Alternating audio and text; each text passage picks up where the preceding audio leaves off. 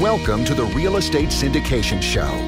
Whether you are a seasoned investor or building a new real estate business, this is the show for you. Whitney Sewell talks to top experts in the business. Our goal is to help you master real estate syndication. And now your host, Whitney Sewell.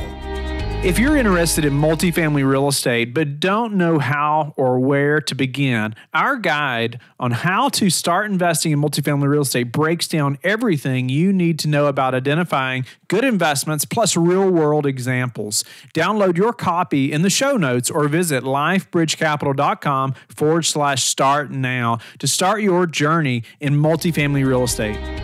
This is your daily real estate syndication show. I'm your host, Whitney Sewell. It's that time of week again where my business partner, Sam Rust, takes over the show and interviews our guests. I hope you enjoy the show. This is your daily real estate syndication show. I'm your host, Sam Rust, and it's a pleasure to welcome to the show Joseph Viery. Joseph is the principal at U.S. Tax Advisors Group. As a cost segregation professional, he's helped property owners defer or eliminate millions of dollars in income taxes by leveraging IRS-compliant cost segregation studies. Joseph, welcome to the show. Thanks for joining us today. No, thanks for having me on, Sam.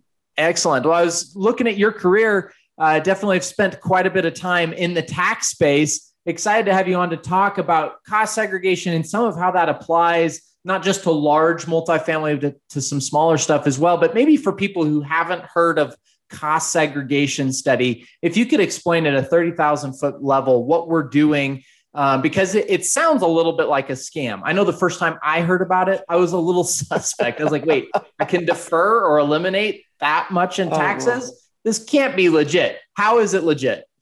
Well, okay. So I laughed so hard because when I first started, which was in 2007 or 8, I can't remember, but a long time ago, that was the big buzz was you get to a property owner or the accountant, they go, this is a scam. It's got to be a scam.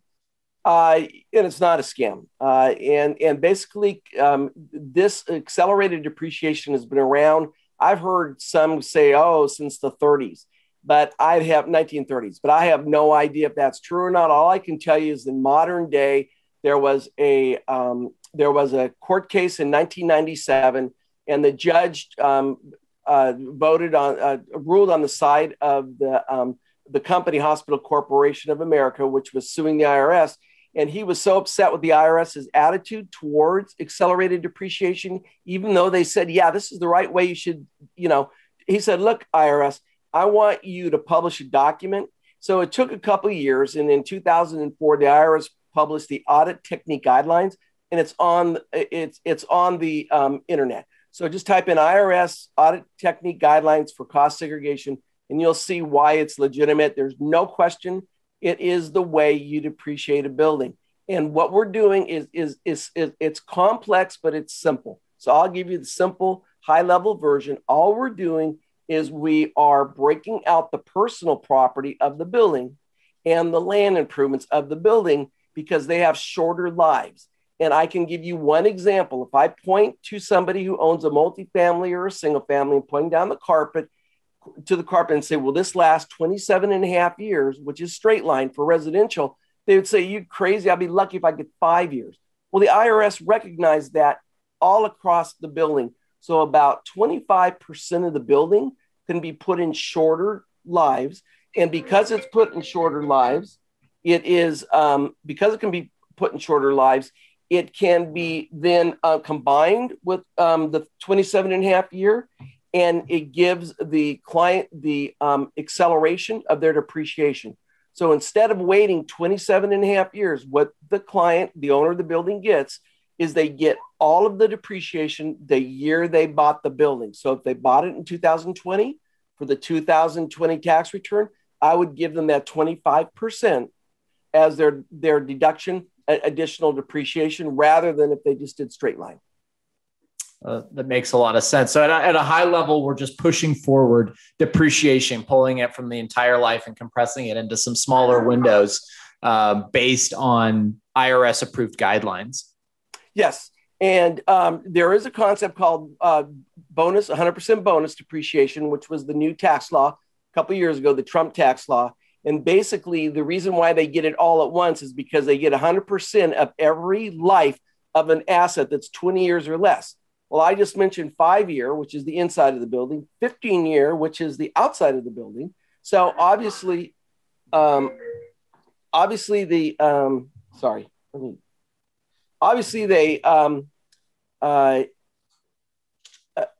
that's under 20 years. So what I find that 25% they get all in tax year 2020. If you buy one in 2021, if you bought one this year, you'll get it for 21 tax return. Is the federal government looking at doing away with that as part of Biden's new tax plan that he's floating around? I mean, it's very early in the process, so who's to say? But is that even on the table at this point to do away with bonus depreciation?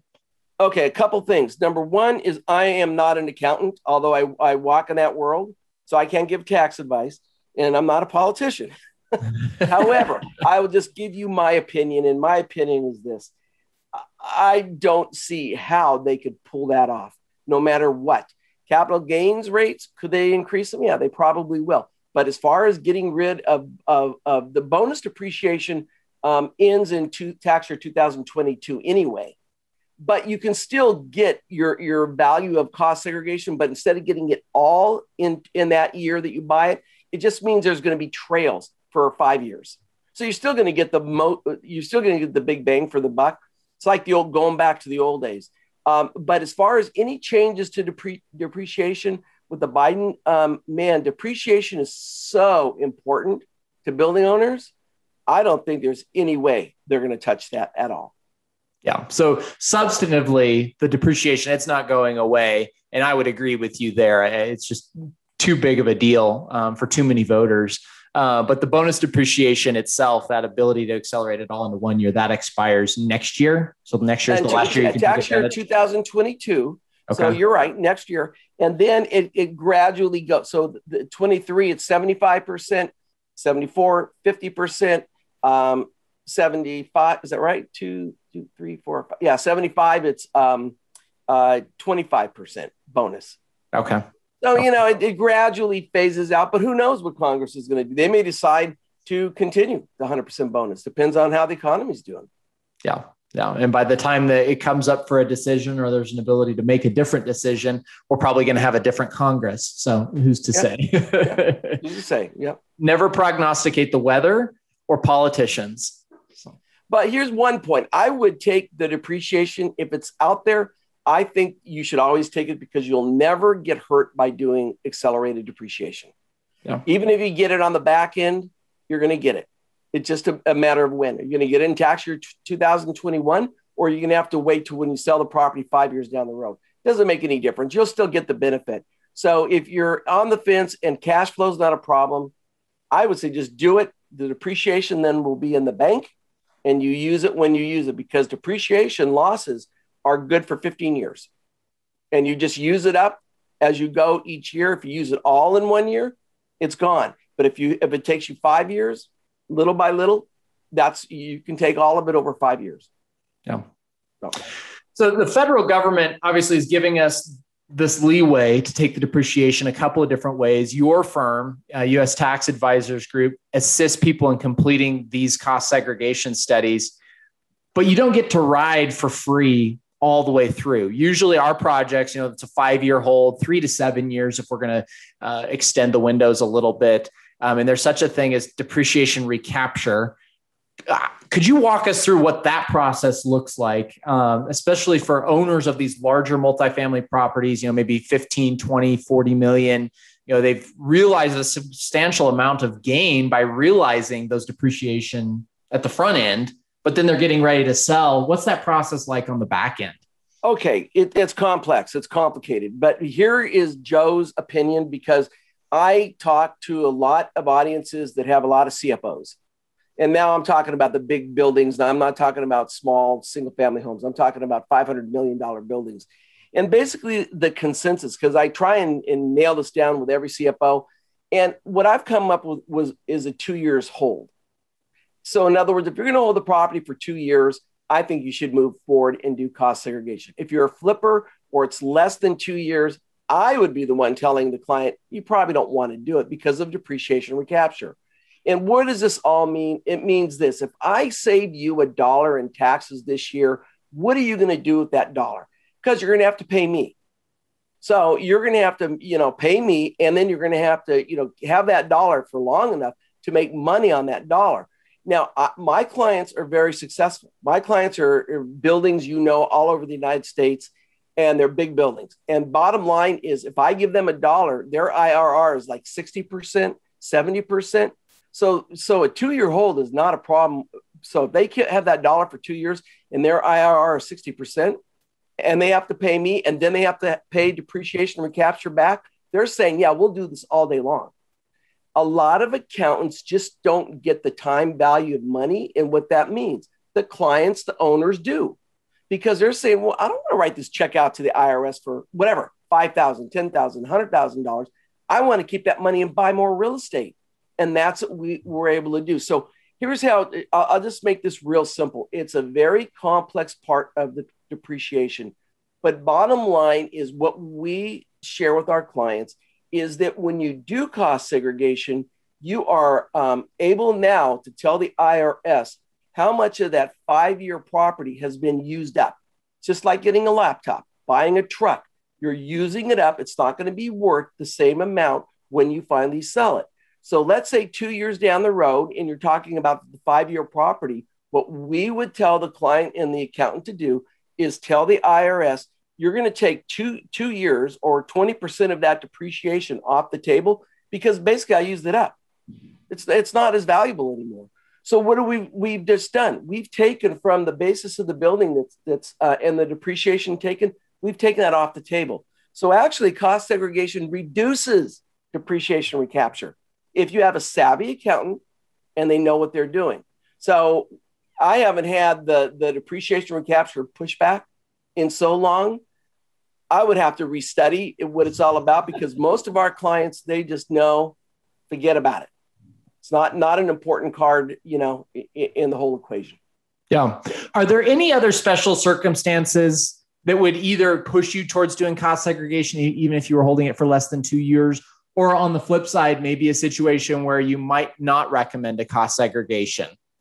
Well, the not recommending, again, I just think it's not worth going through all of that, because, you're going to have to identify you're going to have to help me. So a lot of buildings don't have construction plans, and we're construction engineers. Those are gold. And we realize you're not going to have construction plans. If a building was built in the 1950s, 60s, 70s, 80s, getting plans, forget about it. So bottom line is, it's not worth the pain to try and, help us out and get, appraisals and all this. So if it's 2 years or less, again, I think that without even looking at the math, now where it would be advantageous is, I've had this happen where I've had a flipper who owed a lot of money, $200,000 in taxes. And he goes, you know what? I am going to still do cost segregation, because I know if I can take that $200,000, I can make a lot of money on that $200,000. So it's worth it for me. I don't care if I have to pay it back, depreciation and recapture. I'm going to still do it, because I'm bailing myself out from writing that check for $200,000. So I think it just depends on the investor's ability. What can they do with that money? That's the biggest thing. The other issue that would come about is, and this is one of the strongest, the concept of passive investors versus active. So basically, I know, again, this gets complex, but I'll make it a very high level. Basically, the passive investor is one who has another source of income. That's a passive investor. So let's say it's a doctor. The doctor buys a building. He's a passive investor because he's getting a check from his medical business, and that's his active income. So there are rules against using passive losses. What happened in the 1980s is that, again, I'll pick on doctors, is the doctors were buying slum-ridden houses that were not even inhabitable, and they were using the depreciation to wipe out their taxes on their doctor's income. And Congress and the IRS said, no, you can't do that. So they came up with the passive active rules. So what I would do to make this very crystal clear is simply ask your accountant. I would get an estimate from me. We don't charge for estimates. And I'd go back to the accountant and I'd say, Mr. Accountant, Joe's going to give me $25,000 in passive losses. Can I use them? Let them tell you. If the answer is no, don't move forward. Don't do it. Yeah. Yeah. And generally, you can use passive losses to offset passive gains. And then if you're active in the investment, so on the general partnership side of a real estate syndication in our little ecosystem, then you get to use that to offset other income or all active income, assuming you meet the real estate professional guidelines. But the important thing is what you just nailed down is that a lot of accountants don't know this. What I create in passive losses can be used against any passive income. It doesn't have to be that one apartment complex, in Boulder, Colorado. It can be used for any passive investment as a group. You can group all your passive losses and all your passive income together. That's important to realize. So there are many, many circumstances where even though I'm giving passive losses, they can use them. Yeah. Yeah. Well, and I mean, we keep coming back to this. Neither of us are accountants. So this is just general pontification. This is not sound tax advice, but having a good CPA on your team, whether you're a limited partner, a passive investor, or an active investor, it's really important. We've discovered that at LifeBridge Capital, with different firms that we've worked with, there's different ways to look at guidelines. And then there's just, different levels of acumen and up to speed on what's going on in real estate tax law. How do you recommend finding a good accountant? I think call Sam. No, you probably need to stay in your world of real estate and ask your other contacts. Ask the Joes, U.S. Tax Advisors Group. Ask Sam's. Ask everybody out there who's involved in real estate and say, this is my situation. I want to find somebody who specializes in real estate and who is a good accountant. The location of the accountant office is not important. So as long as you find somebody good, as long as you find somebody that you feel is charging you fair, value, then just ask your network of groups. And I think most people in real estate, they have a network of advisors. They should. And they should be able to pick one, but make sure they're involved in real estate. I've seen this so many times where you get the accountant who basically deals with people who work for corporations. They're not investors. And it's like, they don't know, they can't even spell depreciation. So. Yeah. Definitely an underrated yet hugely valuable part of your team, even if you're a passive investor, is making sure that you've got an accountant that recognizes what to do with potential passive losses and help you strategize around reducing your taxable income. Yes. So well said. Generally, Joe, we've had all of our projects. We've done cost segregation studies, at LifeBridge Capital. We're doing larger projects, $15 million and up, large apartment complexes. And I've always heard that, if it's under $500,000 or it's a single family home, you generally don't want to fiddle with a cost segregation study because it's going to cost more than it's worth. But then you just alluded to maybe some flippers doing cost segregation, just they recognize time value of money and deferring it even by a year is huge for them. Is that general rule of thumb true, or am I misinformed that single family homes usually aren't worth doing cost seg?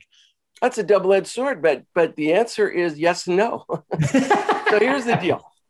When I started, like everybody, back in 2008, we were all, if you go to the audit technique guidelines, and that's our Bible. So we play by the IRS rules, and that's what we do. And so bottom line is the audit technique guidelines, if you go to whatever it is, chapter 1, it'll list, I think, 7 different methodologies that they recognize. The top one, and that's the one that we always use, it's called the detailed engineering approach. And that means you have a construction engineer who basically goes through the plans, the drawings, and we go out and we have to look at the building, we have to measure everything, we have to document it, we have to take pictures.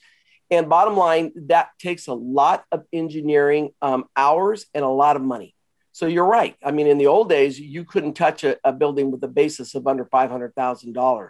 And again, I think your audience is savvy enough, but when I say building basis, land is not depreciable. So you've got to carve out land. U.S. tax advisors, we're not land appraisers. So we leave that to the client and the accountant to come up with whatever allocation they want to give to land. So now I've got the building basis to work with. So if the building basis is under $500,000 and the building is in Denver, well, I'm not going to send somebody to fly to Denver. It wouldn't make financial sense. So bottom line is, about 5 years ago, we came up with another technique, which is listed as one of the acceptable techniques. It's called the modeling technique. We used an engineered-based statistical analysis, and we can use our satellite software to do the look of the property. We get the information from the client, very simple, like an appraisal. And basically, we can do everything in our offices. And these studies cost hundreds of dollars. So bottom line is, now we're talking about how small of a building. I've seriously done single family homes in Alabama years ago with that had a basis for $20,000, $25,000. So today, those don't exist anymore. But bottom line is, any single family home that you buy in the United States, we can now probably give you, the numbers are going to work. We're going to be able to accelerate your depreciation. But you still have to look at the same thing. You have to look at, what are you going to do with the depreciation? How much is the cost for the study? The one thing that you get when you use U.S. Tax Advisors Group is you get us to defend you if there's an audit or questions.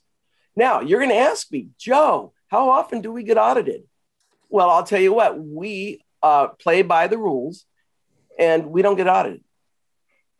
We've had clients get audited, but they got audited for other reasons. And then the agent would say, well, wait a minute, you did cost segregation. Let's look at that. And then they'd come back and ask a question. Well, how did you calculate the square footage of the countertops and all that? And then we tell them, here's my engineer, he'll explain. So the engineer does all of the, and then that's it. They say, okay, thanks, bye. So we have not been, we're not party to any audits, but if you were audited, we would go to bat for you and we'd answer our work. We would explain how we came up with our findings. And they're all, like I said, again, we play by the rule book. So everything is pretty much after the end of the conversation, it's over and done with. Yeah. Oh, that's fantastic. I appreciate you going into some detail on that. A question that comes to mind. So you talked about the detailed engineering approach, which is, I think, what most multifamily syndicators are familiar with. You go through that whole engineering process. And then this modeling technique, which is a lot more scalable, or you can scale down to a lot smaller properties. Right. Why not use the modeling technique for larger properties? Is it because you have to be more conservative in your estimates and you're not extracting as much value or as could be extracted if you did the detailed approach? Here's what happened. The talent that wrote our program, they came up, this was their conclusion. And by the way, we may go over a little bit like the 510,000, but we don't go over it very much farther than 500,000. And what we decided was that we felt we could not defend our work with the IRS if the numbers and the analysis and the algorithms get sloppier and sloppier as the building basis increases. And we just decided it's not worth our time to try to defend work that we thought would be to the point of maybe not even be able to defend. We feel very comfortable in 500,000 or less, no problem. But over 500,000, we won't do it. We have to do the full detailed approach. Yeah. But now here's one thing I want to explain to everybody. The modeling approach is not meant to replace everything that the full detailed approach does. So for example, one of the values of doing cost segregation, if you're doing a value add property, you buy a multifamily, you're going in and I know exactly what you're going to do. You're going to rip out the counters, you're going to rip out the flooring, you're going to paint it, you're going to, blah, blah, blah, blah, blah, blah, blah. I've been involved in many of those. And what we do is when you have the detailed approach, you have how many linear feet of the counters. And when we did the analysis, what the value is. Because when you go in there and you rip that stuff out and you throw it away, that all has write-off value. Modeling will not give you that. We're not giving you linear feet of countertops. We have no idea. Too much time and work. We're just telling you, you can use the modeling to accelerate the depreciation. That's what we're giving you. But the detailed engineering approach for someone that has a building over 500,000, even though it's going to cost more, might be well worth it. I've had many times where the dispositions, the stuff they threw away, is like 10 times more than what they paid for the whole study, just on that part alone. Yep. We've definitely seen the value of having those detailed figures so we can go back in our value add projects and write off everything that we're pulling out and send into the landfill or send into Habitat for Humanity or wherever they end up. So. Well, be the leader on that, because a lot of accountants still don't get it. They don't understand that all of that stuff that's thrown away has value. That's all able to write off. No. So, okay. One of the things as we're getting close to the end here, Joe, that I wanted to touch on as I was browsing through your website was the 45L tax credit. And I don't want us to get stuck in the morass and all the details that are there, but if you could at a high level, just give our audience a brief overview of what 45L encompasses.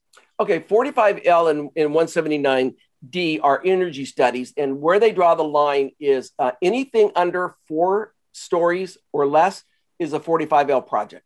Anything above 4 stories is a 179D, and what you're getting is energy tax credits.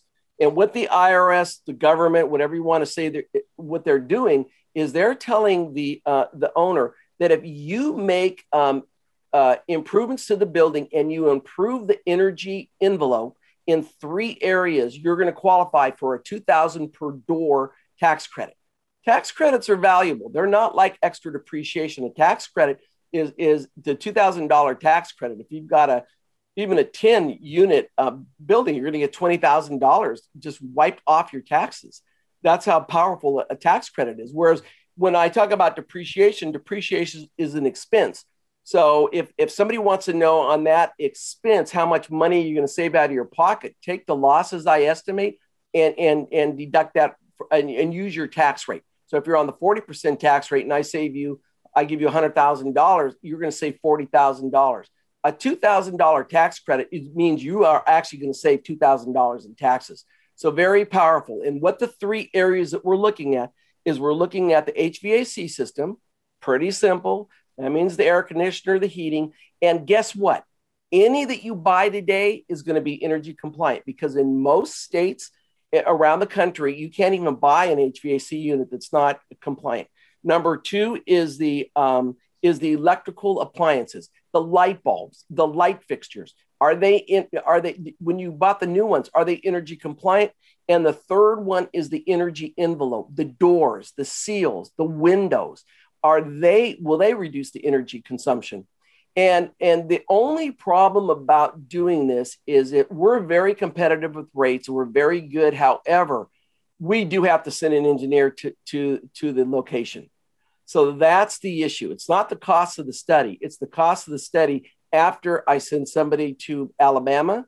So therefore, there's only 2 ways to do this. Either you have a large portfolio, meaning you've got 20 single family homes that you fixed up, or you can combine with friends, because if I have to, and guess what? My engineer has to drive,